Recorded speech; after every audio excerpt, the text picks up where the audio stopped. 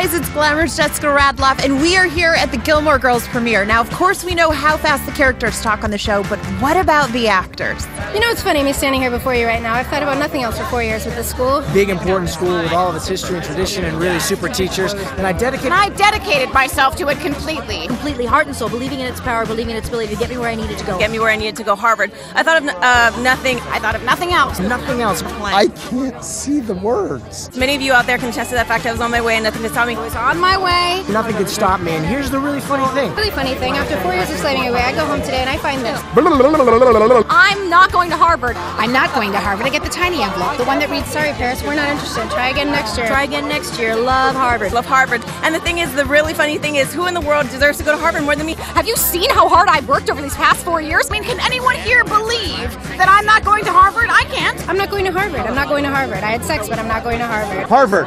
Harvard, no, get out of here, you creep. I'm not going to Harvard. I had sex, but I'm not going to Harvard. And I have to tell you that if you ask me which of these two events I would be the least likely to happen, it would not be not going to Harvard. I'm being punished. I had sex, so now I don't get to go to Harvard. She never had sex. You'll probably go to Harvard. She's a shoo-in. Pack your chastity belt, Gilmore. You're going to Harvard. You're going to Harvard. You're going to Harvard. You're going to Harvard.